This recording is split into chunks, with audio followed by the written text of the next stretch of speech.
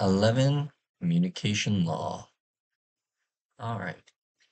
Power of the internet can cancel someone through social media. What other powers does social media truly have when it comes to limiting free speech, limiting the First Amendment?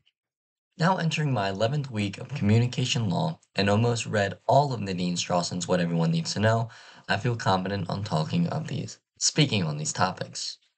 As a member of Gen Z, I must be aware of the powers of the internet while also knowing my rights, and the same could be said to members outside of Gen Z. Social media has more power than we think, and today we will discuss that further. We will discuss what cancel culture truly is, um, free speech rights of social media companies and their users, as well as touching on Section 230 and what it does, and finally discussing a hot take relating to free speech that has transpired during this semester. So heading into my main point, talking about what cancel culture truly is.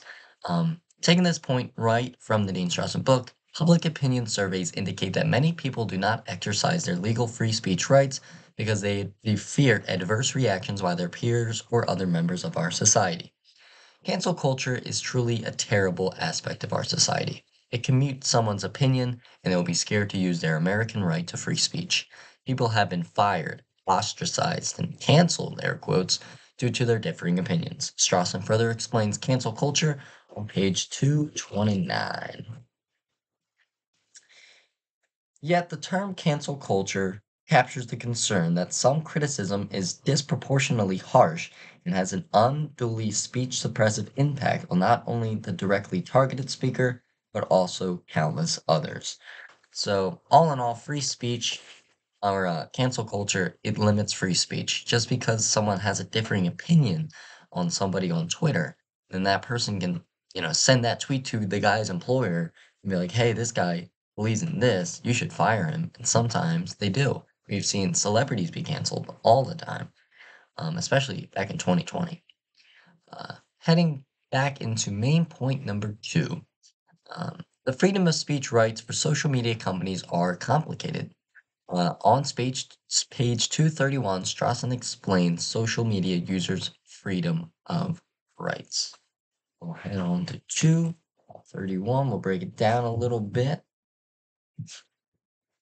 So, consistent with the state action doctrine, social media companies as private sector entities have no general First Amendment obligation to honor free speech rights of anyone who uses their platforms or seeks to do so.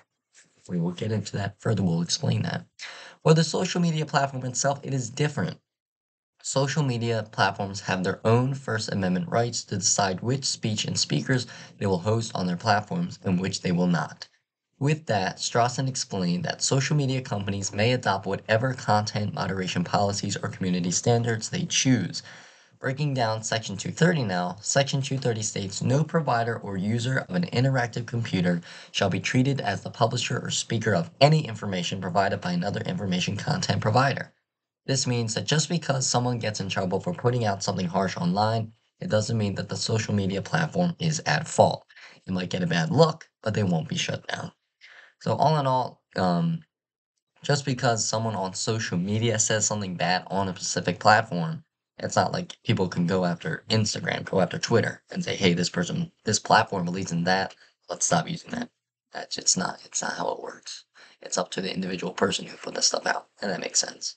Main point number three, a hot take from this semester would have to be revolved around the presidential election. People from both sides of the polls were constantly attacking each other, and it was truly terrible to see. As someone who considers himself an independent who listens to both sides, it was easy to see free speech being tarnished. If you voted for Trump, people would immediately think badly of you, and the same would go for if you voted for Harris. The counter towards both of this is to look at the facts, please. See what each person would talk about at their rallies or their debates, look at the results after each presidency/vice presidency, and then compare to see where the nation was and the world was at. I don't think it's too much to ask for. So, as a conclusion, today we discussed cancel culture and what it truly is and the impact it has had on our society. We broke down social media platforms and their users' rights, while also breaking down Section 230, and finally we discussed a hot take based around the freedom of speech.